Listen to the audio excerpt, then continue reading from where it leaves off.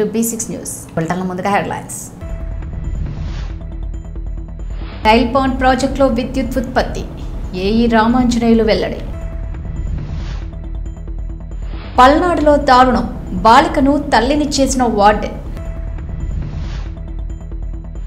జమ్మూ కాశ్మీర్లో ఎన్కౌంటర్. 2 ఉగ్రవాదులు హతం. ములాయం సింగ్ యాదవ్ కన్నుమూత. ప్రతి ఒక్కరి నేత ఇక లేరంటూ అఖిలేష్ యాదవ్ ట్వీట్.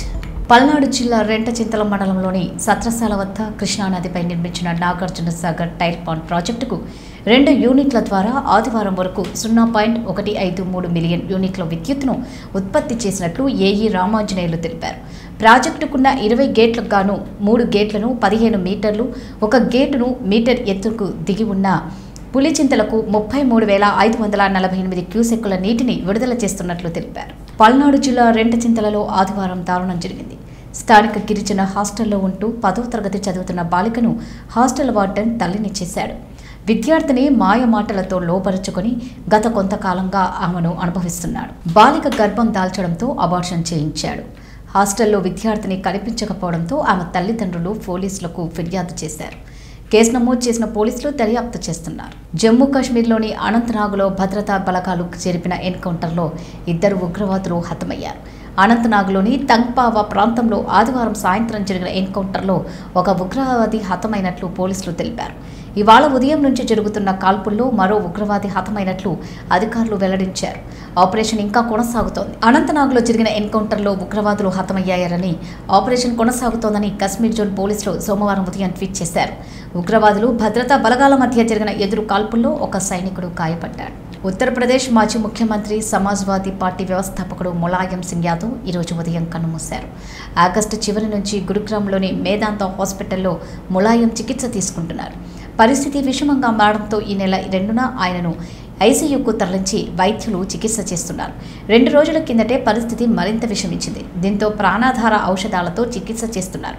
అయినా ఉపయోగం లేకపోయింది. నా గౌరవ తండ్రి ప్రతి ఒక్కరి నేత ఇక లేరు అంటూ ములాయం కుమారుడు అఖిలేష్ యాదవ్ సమాజ్వాదీ పార్టీ ట్విట్టర్ హ్యాండిల్పై చిన్న సందేశాన్ని హిందీలో పోస్ట్ చేశారు.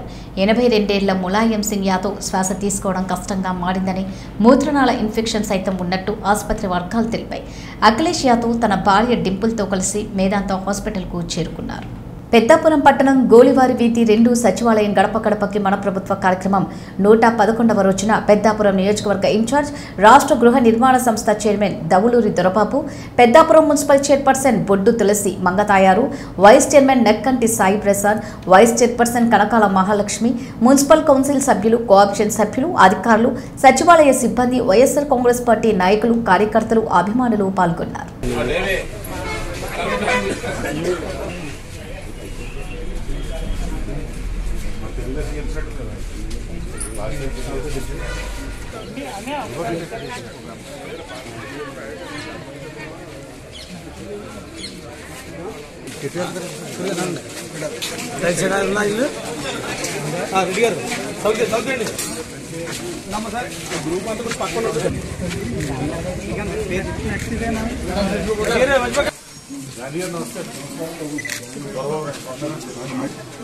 ఇలా 3.5 సంవత్సరాలు కాదు జగన్ గారు ఒకసారి అందరినీ కలిసినాం గడప గడప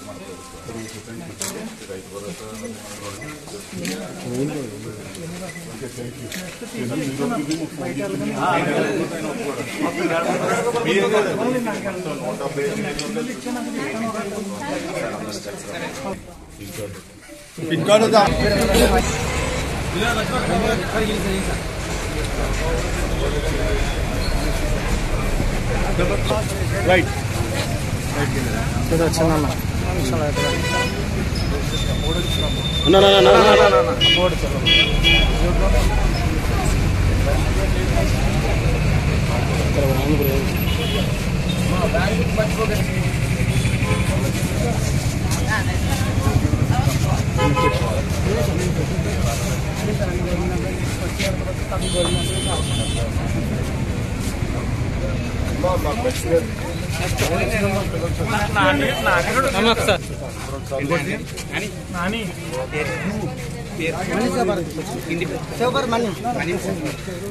ఇచ్చే నాని ఇలాగా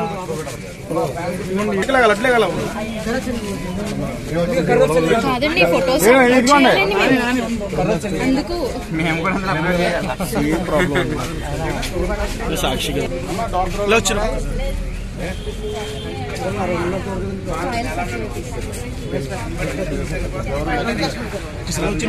నువ్వే ఉన్నారా పరోసాగం హ్యాపీగా నువ్వు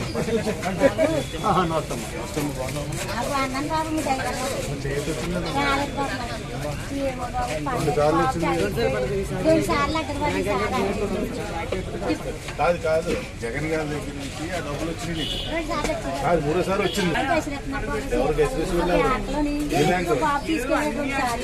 తీసుకెళ్తే బ్యాంక్ అకౌంట్ వెళ్ళారు సార్. బ్యాంక్ అకౌంట్ ఇంకే ఉన్నాం కానీ ఏంటంటే పోస్ట్ అకౌంట్ అకౌంట్ ఓపెన్ చేసుకోండి చెప్పి నమ్మలేదు సార్. మీరు పర్టికులర్ నడిచి చెప్పండి వీళ్ళ అమ్మగారు ఫోన్ చేసామా బ్యాంక్ కార్డ్ తీసుకెళ్ళి కాబట్టి బ్యాంక్ BTCL ఇంకే ఉంటే అమౌంట్ పడిపోతే ఒకసారి తీసుకెళ్ళి ప్రాసెస్ బ్యాంక్ అకౌంట్ చేసుకుని చెప్పాను సార్. పొద్దున్న మీరు ఫోన్ చేయడం మీరు ఫోన్ కాదమ్మా ఈ వాలంటీర్ ఇచ్చిన ఎవరు ఇంటికి వచ్చి పెన్షన్ కానీ అన్ని నీకు మందులు అన్ని చేస్తారు. ఇప్పుడు చంద్రబాబు నాయుడు అంటున్నాడు ఈ వాలంటీర్లు అందరూ తీసుకెళ్ళాడు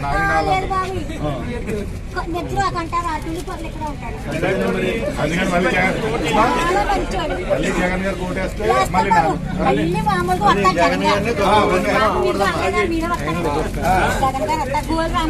సంగతి 3 నెలలు పచ్చి పని చేస్తాను ఆ పార్టీలో. దమ్మపేట మండలం మారప్పగూడెం గ్రామంలో ఆదివాసీలు దైవంగా ఆరాధించే కొమరం భీం విగ్రహాన్ని స్థానిక ఆదివాసీ ప్రజాప్రతినిధులు మరియు నాయకులతో కలిసి ఆవిష్కరించిన మాజీ ఎంపీ పొంగులేటి శ్రీనివాసరెడ్డి, అశ్వారావుపేట ఎమ్మెల్యే మెచ్చా నాగేశ్వరరావు.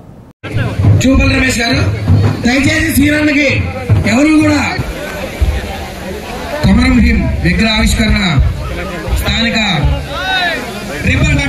స్వయం ప్రసాద్ గారికి, స్థానిక సర్పంచ్ సాయి రూప గారికి, అదేవిధంగా ఎంపీని ప్రత్యేక అభినందనలు మారపడు రాము నుంచి తెలియజేస్తారు. ఈ విగ్రహావిష్కరణకి నాతో పాటుగా ఆహ్వానానికి పిలిచిన ఈ కార్యక్రమానికి వచ్చిన స్థానిక శాసనసభ్యులు, మనందరికీ మంచి మిత్రులు, మనందరి నోట్లో ఎప్పుడూ నానుతూ ఉండే వ్యక్తి కాకినాడలో జిల్లా కలెక్టరేట్ విధాన గౌతమి హాల్లో వెనుకబడిన తరగతుల సంక్షేమ శాఖ డీడీకే మయూరి ఆధ్వర్యంలో వాల్మీకి చిత్రపటానికి కాకినాడ ఎంపీ వంగా గీతా విశ్వనాథ్ కూడా చైర్మన్ రాగిరెడ్డి చంద్రకళా దీప్తి, డీడీ మయూరి సహాయ సంక్షేమ బీసీ అధికారి టీవీవి ప్రసాద్, పెద్దాపురం సహాయ సంక్షేమ బీసీ అధికారి ఎన్ రాజేశ్వరి తదితరులు పూలమాల వేసి నివాళులు అర్పించారు. అనంతరం జరిగిన కార్యక్రమంలో జిల్లా కలెక్టర్ మాట్లాడారు. వాల్మీకి రచించిన రామాయణం నేటి తరానికి ఆదర్శంగా నిలుస్తుందన్నారు. వాల్మీకి తన రచన సాహిత్యంతో సమాజాన్ని చైతన్యవంతం చేసేవారని పేర్కొన్నారు.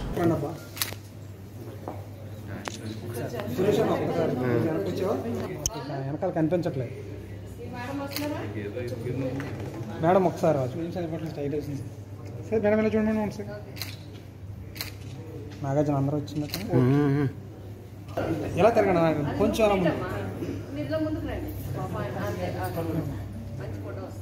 స్మైల్.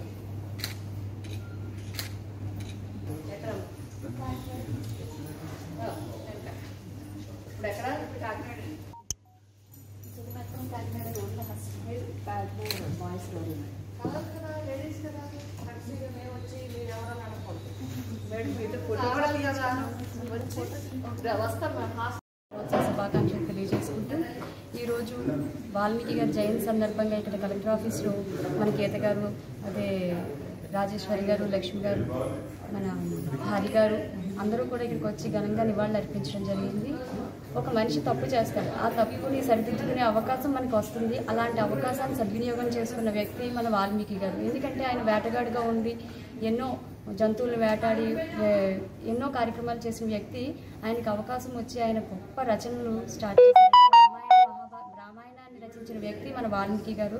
రామాయణం అంటే మనందరం చూసుకోవచ్చు, ప్రతి ఒక్కళ్ళు అంటే ఒక మనిషి జీవితాన్ని తెలియజేస్తుంది రామాయణం. ఒక అన్నగా కానీ, ఒక చెల్లిగా కానీ, ఒక అన్నగా, ఒక తమ్ముడిగా, ఒక భర్తగా, ఒక కొడుకుగా ఏ విధంగా మనిషి ఉండాలి అని చెప్పేసి తెలియజేసేది రామాయణం. గొప్ప రామాయణాన్ని మాకు అందించిన వ్యక్తి వాల్మీకి గారు. వాల్మీకి గారి యొక్క జీవిత చరిత్ర ప్రతి ఒక్కళ్ళు తెలుసుకోవాలని, ఆ విధంగానే తప్పు చేసిన ప్రతి వ్యక్తి కూడా ఏదైనా తప్పు చేస్తే వాళ్ళకి అవకాశం వస్తుంది, అలాంటి అవకాశాన్ని సద్వినియోగం చేసుకుని మంచి వ్యక్తిగా మారే అవకాశాన్ని మనం వినియోగించుకోవాలని చెప్పేసి కోరుకుంటూ, ప్రతి సంవత్సరం అంటే వైఎస్ఆర్ కాంగ్రెస్ పార్టీ వచ్చిన అధికారంలోకి వచ్చిన దగ్గర నుంచి కూడా అధికారంగా ఇక్కడ కార్యక్రమాలు చేపట్టడం జరుగుతుంది. కాబట్టి ప్రతి ఒక్కరికి మరొకసారి వాల్మీకి జయంతి శుభాకాంక్షలు తెలియజేసుకుంటూ అందరికీ సెలవు.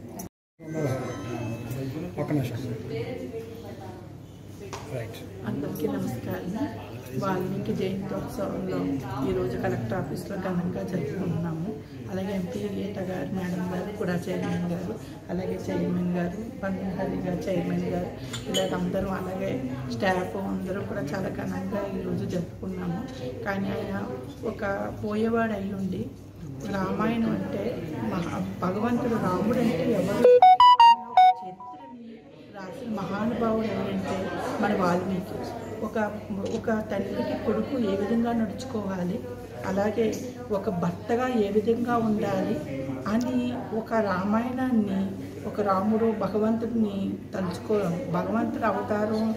వాల్మీకి అంటే ఒక భగవంతుడి అవతారం. ఎందుకంటే చెడుగా ఉంటే ఇలా ఉంటుంది, భగవంతుడు స్మరించుకుంటే ఇలా ఉంటుంది అని ఒక మనందరికీ ఒక నిదర్శనం ఎవరు వాల్మీకి గారు. ఆ నిదర్శనం నిజంగా ఆయన ఇలాంటి ఉత్సవాలు జరుపుకోవడం మనందరికీ చాలా సంతోషంగా ఉంది. అలాగే ఇదివరకు కంటే ఇప్పుడు అధికారంగా ప్రకటించారు. ఇన్నాళ్ళు బట్టి అంటే వాల్మీకి అని తెలిసేది, కానీ ఇంత జయంతి ఉత్సవాలు జరుపుకునేది లేదు. మన వైఎస్ఆర్ కాంగ్రెస్ పార్టీ వచ్చిన కాడి నుంచి ఇది అధికారంగా ప్రకటన చేసి ఆయన జయంతి ఉత్సవాలు జరుపుకోవాలని. ఈరోజు ఆదికవి వాల్మీకి గారి జయంతి సందర్భంగా బీసీ వెల్ఫేర్ డిపార్ట్మెంట్ నుంచి మరి ఆయన జయంతి ఉత్సవాలని కాకినాడ జిల్లాలో నిర్వహించడం జరుగుతుంది. అధికారులందరినీ కూడా హృదయపూర్వకంగా అభినందిస్తున్నాము. ఎందుకంటే ఒక జయంతి, వర్ధంతి ఇవన్నీ జరుపుకోవటం వల్ల ఆ వ్యక్తి యొక్క గుణగణాలని చర్చించుకోవడానికి ఒక మంచి అవకాశం. ముఖ్యంగా ఆదికవి వాల్మీకి గారి గురించి మనందరికీ తెలుసు. ఎప్పుడు కూడా ఈ భూమి ఉన్నంత వరకు కూడా రామాయణం అందరూ కూడా చదవటం, జీవితాల్లో రామాయణం అనేది ఒక భాగస్వామ్యంగా అయిపోయిన పరిస్థితి. ముఖ్యంగా భారతదేశం అంతటికీ కూడా ఒక సందేశాన్ని అందించారు రామాయణం ద్వారా. అంతేకాకుండా వారి జీవితాన్ని పరిశీలించినట్లయితే ఒక వేటగాడుగా ఉన్న ఏమీ తెలియని ఒక వ్యక్తి, అడవుల్లో సంచరించే వ్యక్తి, తన జీవితం, తన కుటుంబం కోసం మరి ఎంతటి జంతువునైనా కూడా వేటాడగలిగిన వ్యక్తిగా ఉన్న ఒక మరి బోయకి సంబంధించి జోగులాంబ గద్వాల్ జిల్లా వడ్డేపల్లి మండలం శాంతినగర్లోని జిల్లా పరిషత్ ఉన్నత పాఠశాలలో 2004-05 సంవత్సరంలో 10వ తరగతి చదివిన పూర్వ విద్యార్థుల ఆత్మీయ కలయిక ఆదివారం ఘనంగా జరుపుకున్నారు. ఈ సందర్భంగా చదువు నేర్పిన గురువులను సాలువా, పూలమాలలు వేసి ఘనంగా సత్కరించారు. ముందుగా తోటి మిత్రులు లక్ష్మీకాంతారెడ్డి, రాజశేఖర్లు మరణించిన వారిని గుర్తు చేసుకుని వారి చిత్రపటాలకు పూలమాలలు వేసి వారి ఆత్మకు శాంతి చేకూరాలని మౌనం పాటించారు. అనంతరం మిత్రులందరూ కలిసి తోటి మిత్రులకు లక్ష్మీకాంతారెడ్డి కుటుంబానికి 50,000, రాజశేఖర్ కుటుంబానికి 25,000 రూపాయలను వారి వారి ఖాతాలలో డిపాజిట్ చేసిన పాస్బుక్లను వారి కుటుంబాలకు అందజేశారు. ప్రత్యేకంగా న్యాయవాది సురేష్ మహారాజ్ వ్యక్తిగతంగా తోటి మిత్రులు లక్ష్మీకాంతారెడ్డి, రాజశేఖర్ల కుటుంబాలకు 10,000 రూపాయల చొప్పున మొత్తం 20,000 రూపాయల నగదును అందజేశారు.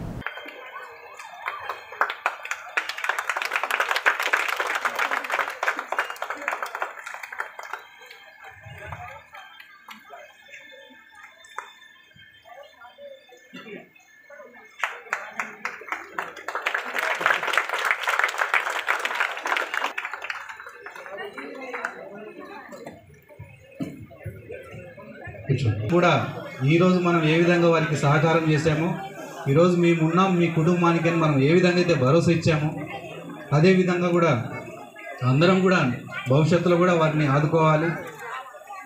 ఈ కుటుంబాలకు నా వంతుగా ఏమైనా సంబంధించినటువంటి కోర్టు కేసెస్ సంబంధించినటువంటి కానీ లీగల్ ఏమన్నా ఉంటే కూడా చెప్పండి. నేను ఏవైనా ప్రాబ్లమ్స్ లీగల్ ఇష్యూస్ ఉంటే కూడా నన్ను అడగండి, చెప్తాను. దాని తర్వాత సార్ వాళ్ళతో కూడా కానీ సార్ అంటే ఒక భయం, భక్తి, సార్ కనిపిస్తే చాలుగా. దాని తర్వాత పూర్తి చేసుకున్నారా, అయ్యారా?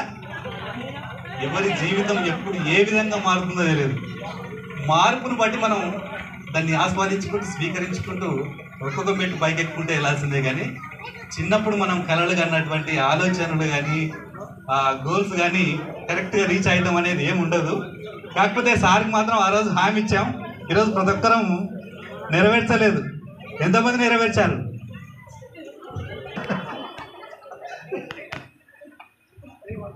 ఇదే క్వశ్చన్ని నాకు ఒక్కసారి బాగా గుర్తు, క్లాస్లో మన రామ్మోహన్ సార్ కూడా అడిగాడు. ఆ రోజు కూడా అందరు చెప్పారు నేను అదైతే ఇదైతే అని. అదేవిధంగా సార్ అంటే ఒక భయం, సారు వంగబెట్టి గుద్ది అభిమానించేవాళ్ళు, ప్రేమించేవాళ్ళు. దాంట్లో మాతో పాటు లక్ష్మీకాంతారెడ్డి సద్దులు తెచ్చుకొని మేము ట్యాంక్ దగ్గర తినేటోళ్ళం. మధ్యాహ్నం స్కూల్ అయిపోయిన తర్వాత మధ్యాహ్నం పూట సద్దులు తెచ్చుకొని ట్యాంక్ దగ్గర తిని ఒకరి కర్రీస్ ఒకరు వేసుకొని ఆ విధంగా తినేటువంటి అఫెక్షన్ మాకుండేది. ఈరోజు లక్ష్మీకాంతారెడ్డి లేడంటే నిజంగా గుండె చాలా బాధ అనిపిస్తున్న, ఆప్యాయంగా ప్రేమగా పలకరించేవాడు. అదేవిధంగా రాజశేఖర్ కష్టం చేసి వాడు 10th అయిపోయినప్పటి నుంచి కూడా చూస్తున్నాను, ఇక్కడనే పని చేసుకుంటా, ఎలక్ట్రీషియన్గా పని చేసుకుంటా. ఎప్పుడైనా కలిస్తే కూడా ఒకవేళ నేను చూడకపోయినా నా దగ్గరకు వచ్చి మరీ మాట్లాడుకోడు రాజశేఖర్, అంతగా అభిమానించేవాడు. కానీ ఈ ఇద్దరు ఈరోజు మనం చనిపోవడం ఏంది అసలు, మన కుటుంబాలు రోడ్డున పడడం ఏంది అసలు? మంచి ఆహారం తీసుకొని, మంచి ఆలోచన చేసి, ఆరోగ్యకరమైనటువంటి వ్యాపారం చేసి ఆదివాసీల ఆరాధ్య దైవం కుమరం భీం 82వ వర్ధంతి కెరమెర మండలం జోడేఘాట్లో ఘనంగా నిర్వహించారు. ఈ కార్యక్రమానికి రాష్ట్ర అటవీ దేవాదాయ న్యాయశాఖ మంత్రి ఇంద్రకరణ్ రెడ్డి ముఖ్య అతిథిగా హాజరయ్యారు. కుమరం భీం సమాధి వద్ద నివాళులు అర్పించారు. వర్ధంతి సందర్భంగా అధికార యంత్రాంగం ఏర్పాటు చేసిన ప్రజా దర్బార్లో గిరిజన సమస్యలను అడిగి తెలుసుకున్నారు. ఈ సందర్భంగా మాట్లాడుతూ రాష్ట్ర ప్రభుత్వం ఆదివాసీల అభివృద్ధి సంక్షేమానికి అనేక కార్యక్రమాలను అమలు చేస్తుందని తెలిపారు. మావ నాటే మావరాజ్ మా తాండాలో మా రాజ్యం అనే ఆదివాసీ గిరిజనుల ఆకాంక్షను రాష్ట్ర ప్రభుత్వం నెరవేర్చిందని మంత్రి ఇంద్రకరణ్ రెడ్డి గుర్తు చేశారు. గూడెంలోని గ్రామ పంచాయతీలుగా తీర్చిదిద్ది ఆదివాసీల కలను సీఎం కేసీఆర్ తీర్చారని పేర్కొన్నారు. తెలంగాణలోని ఆదివాసీల ఆత్మగౌరవం ప్రతిబింబించేలా బంజారాహిల్స్ రోడ్ నెంబర్ 10లో నిర్మించిన కొమరం భీం ఆదివాసీ భవన్ను ఏర్పాటు చేయడం జరిగిందన్నారు.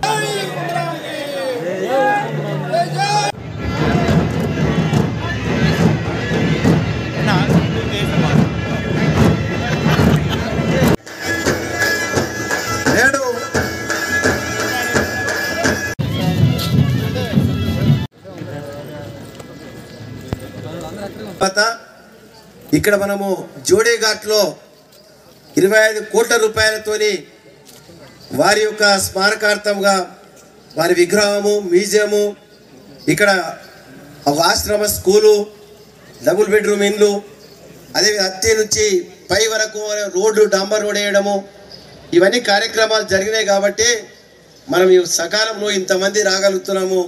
మరి ముఖ్యమంత్రి గారు తెలంగాణ రాష్ట్రం వచ్చినాక వారు స్వయంగా వచ్చి దీని ప్రారంభోత్సవం కూడా చేయడం జరిగిందని చెప్పి మీ అందరి ఒక ఈరోజు ఇంత పెద్ద ఎత్తున రావడము, మరి కొమరం భీం మ్యూజియంలో ప్రతి విషయం మనందరం కూడా చూస్తూ ఉన్నాము. మరి మీ అందరూ కూడా ఈరోజు ఇక్కడికి వచ్చి వారిని జ్ఞాపకం చేసుకొని వారు పోరాటం చేసినటువంటి జ్ఞాపకాలను కూడా ప్రతి ఒక్కరు కూడా ఇవాళ గూగుల్ మ్యాప్లో పెట్టడము. మేము గతంలోనే ముఖ్యమంత్రి గారికి చెప్పిన తర్వాత ట్యాంక్ బండ్ పైన వారి విగ్రహం పెట్టాలంటే కొమరం భీం గారి విగ్రహము అక్కడ ట్యాంక్ బండ్ పైన నెలకొల్పడం కూడా జరిగింది. అదేవిధంగా బంజారా హిల్స్ లో ఆదివాసీ భవనం కూడా మన ప్రారంభోత్సవం జరిగింది. మరి అక్కడికి మా కనకరాజు గారు, సోనియారావు గారు కూడా అక్కడికి వెళ్ళడం జరిగింది. 55 కోట్ల రూపాయలతోని మరి ఆదివాసీ భవనం కూడా హైదరాబాద్లో ఏర్పాటు చేయడం జరిగిందని చెప్పి సభాముఖంగా మీ అందరికీ తెలియజేస్తున్నాను. ఈ విధంగా తెలంగాణలో రాష్ట్రం వచ్చినాకనే మనకు కంబైన్డ్ స్టేట్లో ఉన్నప్పుడు ఈ ప్రాంతాన్ని వరకు కూడా పట్టించుకోలేదు. అయినా కానీ ముఖ్యమంత్రి గారు స్వయంగా ఉద్యమ సమయంలో ఆరోగ్యకరమైన జీవితానికి క్రీడలు ఎంతో అవసరమని సీనియర్ వైసీపీ నాయకులు వెలుగుచంద్ర డైరీ డే చంద్రారెడ్డి పేర్కొన్నారు. మదనపల్లె రూరల్ మండలం శానిటోరియం ఫుట్బాల్ గ్రౌండ్ నందు ఎనునులవారిపల్లి ఎయిర్పెక్స్ ఆధ్వర్యంలో ఫుట్బాల్ టోర్నమెంట్ నిర్వహించారు. హోరాహోరీగా జరిగిన టోర్నమెంట్లో సిటిజన్ 11 ఏ జట్టు విజేతగా నిలిచింది. విజేతలకు వైసీపీ నాయకులు డైరీ డే చంద్రారెడ్డి వెలుగుచంద్ర చేతుల మీదుగా బహుమతులు ప్రదానం చేశారు. ఎనుములవారిపల్లి ఎపెక్స్ టీం ఆధ్వర్యంలో నిర్వహించిన ఫుట్బాల్ టోర్నమెంట్ నందు 12 టీంలు పాల్గొన్నాయి. క్వార్టర్ ఫైనల్స్ నందు ఎపెక్స్ 11 టీం సిటిజన్ 11 ఏ మధ్య జరిగిన semifinal match Hindupuram citizen 11 B మధ్య జరిగింది. ఫైనల్ మ్యాచ్ సిటిజన్ 11 ఏ సిటిజన్ 11 బి మధ్య జరిగింది. ఇందులో సిటిజన్ 11 ఏ విజేతగా నిలిచింది.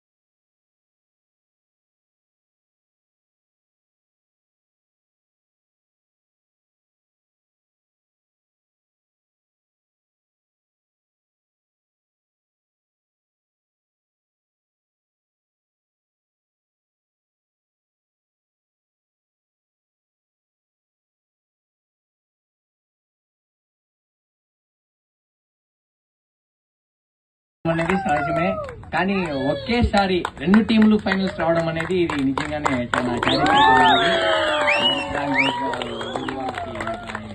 బెస్ట్. అదేవిధంగా సమయం లేదు, కానీ ఈ యొక్క టోర్నమెంట్ జరిపించాలనుకున్నప్పుడు మొట్టమొదటిగా స్వరాజ్ అన్న గురించి మేము అనుకున్నప్పుడు ఎస్టీ సాధన ఉద్యమంలో భాగంగా ప్రభుత్వం అధికారికంగా నిర్వహించే వాల్మీకి జయంతిని బహిష్కరిస్తున్నామని బీఆర్ఎస్ఎస్ వ్యవస్థాపకులు పొదల నరసింహులు ప్రకటించారు.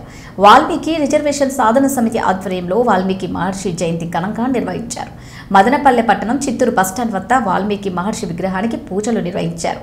రాగిమాడు సర్కిల్ వద్ద వాల్మీకి సంఘం నాయకులు పూజలు నిర్వహించి అన్నదాన కార్యక్రమం నిర్వహించారు.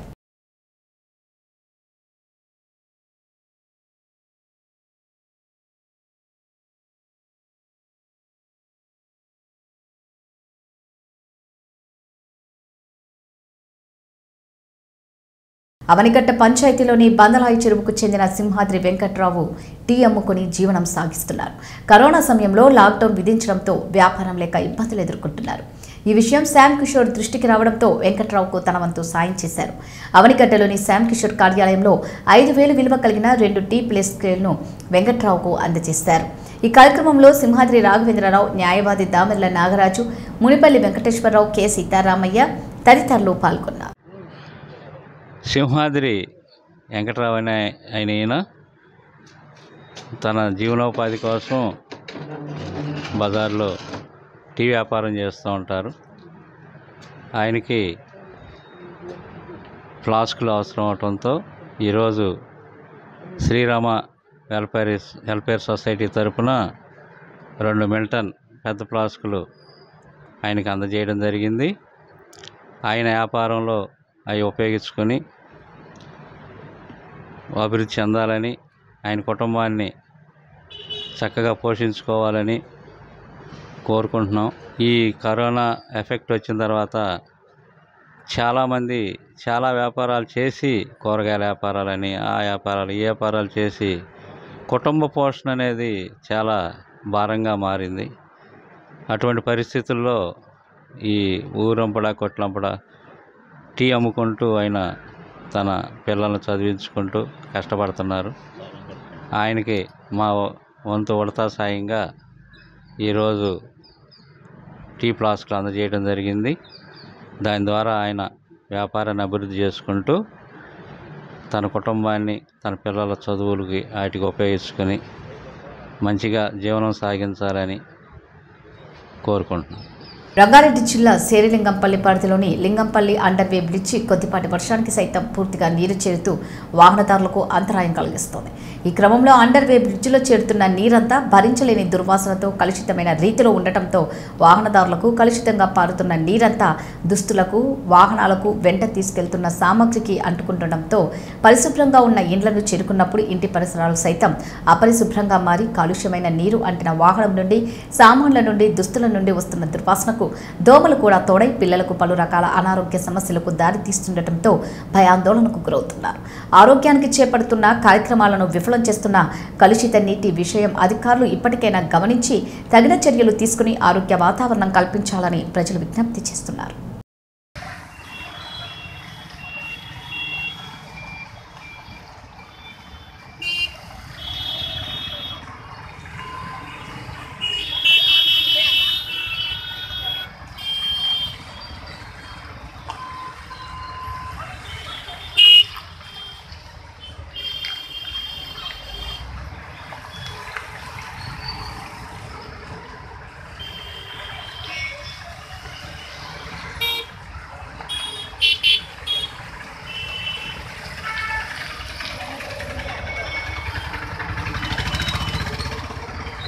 భోగిపేట పట్టణంలో దుర్గామాత నిమజ్జన శోభాయాత్ర వైభవంగా నిర్వహించారు. దేవి మండపాలలో ప్రతిష్ఠించిన దుర్గామాతను అత్యంత భక్తి శ్రద్ధలతో ఆయా నిర్వాహకులు, కౌన్సిలర్లు, వివిధ పార్టీల నాయకులు ప్రత్యేక పూజలు చేశారు. అనంతరం అమ్మవారిని అందంగా అలంకరించిన వాహనాలలో పట్టణ పురవీధుల గుండా శోభాయాత్ర నిర్వహించారు. ఈ శోభాయాత్రలో కళాకారులు చేసిన ప్రదర్శన అందరినీ ఆకట్టుకుంది. అనంతపురం ఆందోళ్ పెద్ద చెరువులో అమ్మవారి నిమజ్జనం చేశారు.